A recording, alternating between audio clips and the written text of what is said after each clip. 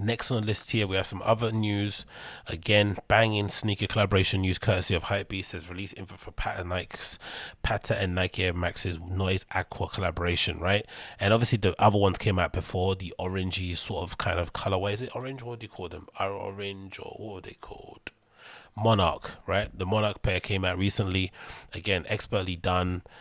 The application of the slightly dyed sole, the wavy mud guard, the swoosh on the mud guard, the sort of silvery mesh on the toe box, and all the other bits of mesh kind of harken back to the early 90s and stuff. The tracksuit even that they've designed for it. Look, it just looks incredible. Legitimately one of the best collaborations this year. It might be the best one, which is no surprise, again, considering Patta's kind of history in the sneaker game, considering the people that still run the store, so run the brand itself. They really care about sneakers.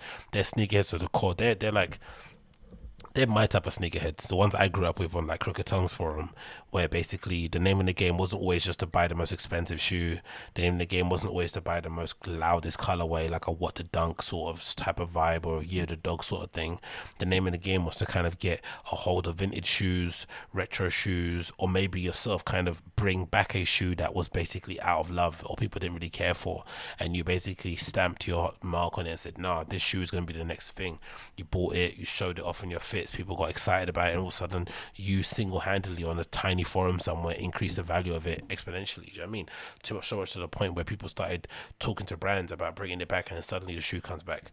I can think of one failure of that, I think, being the Air Max Lite with Nike.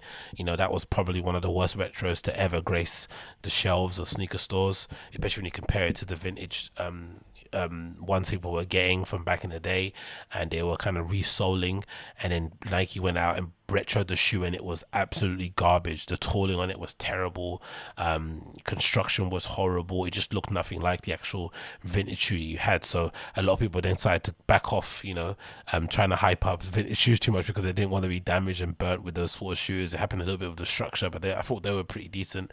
But just in general, it feels like recently Nike have finally decided to wake up, because again, the shape of this shoe from the top down, I don't like the lacing. Again, I have a big pet peeve of people taking product shots and not getting the lacing correct, but again, we move.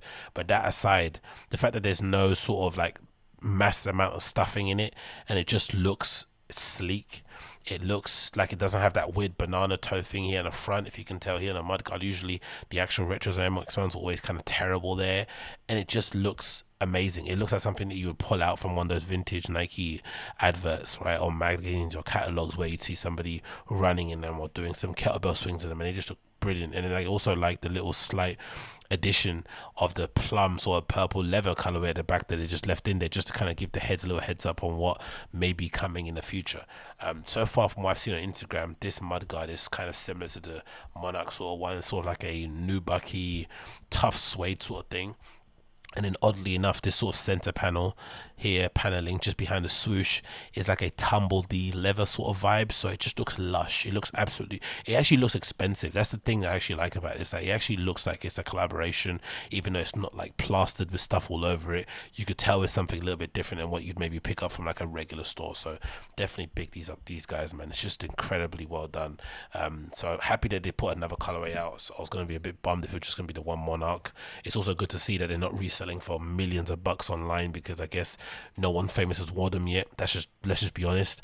The moment a famous person like Travis Scott or A$AP Rocky wears them, the value would just kind of jump exponentially. But the fact that they've just kind of been a bit of a sneakerhead type of shoe has really helped someone like myself, who maybe didn't get them on release day, to maybe buy them later on down the line on StockX when I kind of save up for them.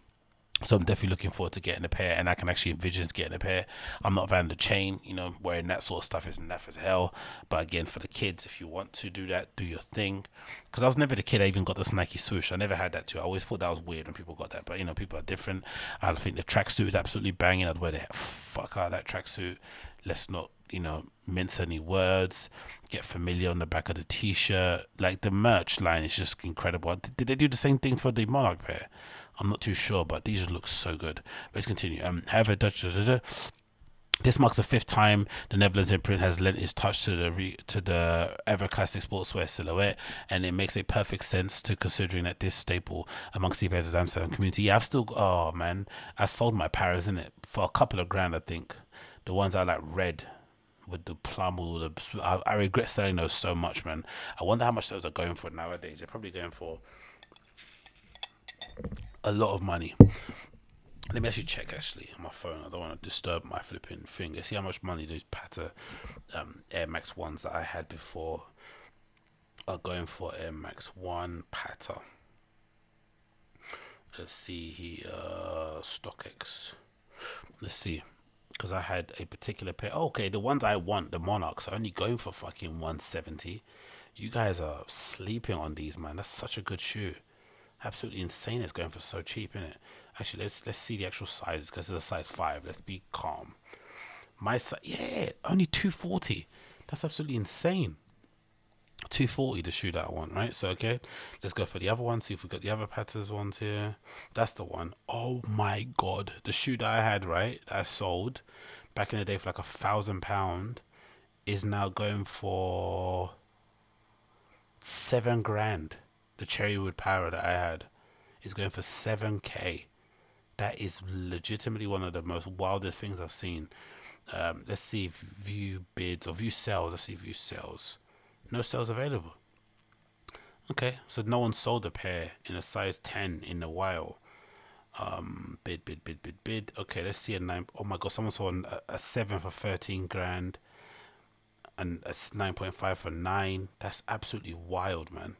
Yeah, so if you type it in yourself and you see a Patta Cherrywood Air Max 1, then you'd know the one I had back in the day. Let's just double check and see if there's not another one I had there. Obviously the green ones, 5th anniversary, they were pretty decent. They're only going for what, £1, only £1. But yeah, crazy, isn't it? Oh, these ones I had these. Oh my god, I had these too. So I had these as well. They're called the Nike, these ones, right? I think I had 2 pairs of these as well. Two pairs, and I must have sold them for like a couple of grand, and they're going for now, if I go for sales, any sales here, someone sold a 11 in 2018 for £2 grand, £2,558.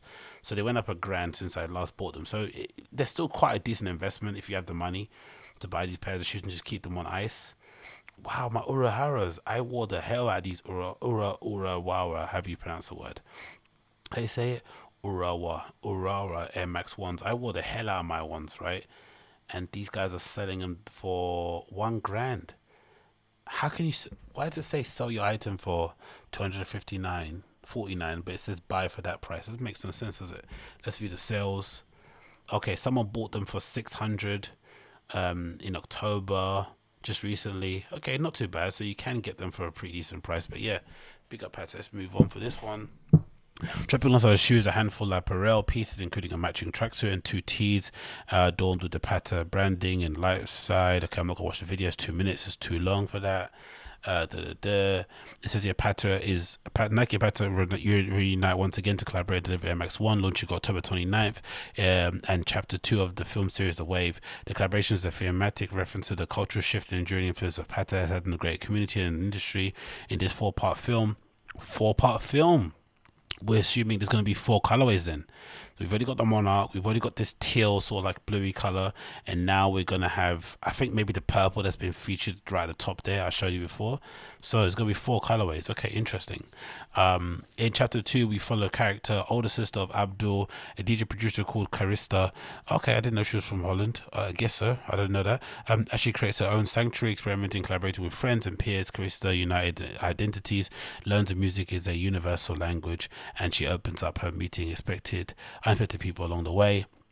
It says, since I started making films of photography, my work has always been about finding ways to show love to people that look like me. Patta are a great example of creativity and can manifest into authentic relationships for many young black and brown filmmakers. Steve McQueen and his legacy have been somewhat of a North Star for us to be able to collaborate. I'm proud to be working with Nike and Patta, a black-owned community who have always been about supporting interesting black talent in bringing new emerging voices like Malinina, how you say that? Mahanelia, right? To the broader, wider public, to the exciting collaborations, says Steve McQueen. Steve McQueen helped to fucking collaborate with this. Baba rated. But yeah, regardless, check those guys out. October 29th, you're most likely not going to get a pair. Try anyway, because it looks absolutely banging. The tracksuit's probably even worth a cop just on the strength. You could still get a pretty decent colorway similar to this to wear with the tracksuit, even if you don't. An all white pair of Air Maxes will go banging with this. You know what I mean? So it's still a vibe, man. And again, 4 colorways to come out. I guess this is going to be the third. That one there, that kind of purpley one at the top that they're sort of teasing us, right? They're just giving us a toe, just a tip, right? No homes, right? Just a tip, pause on that one. They're just poking it in on there, and that may be something you'll see very, very soon. So yeah, big up Patta, big up them, man. Soon come, innit?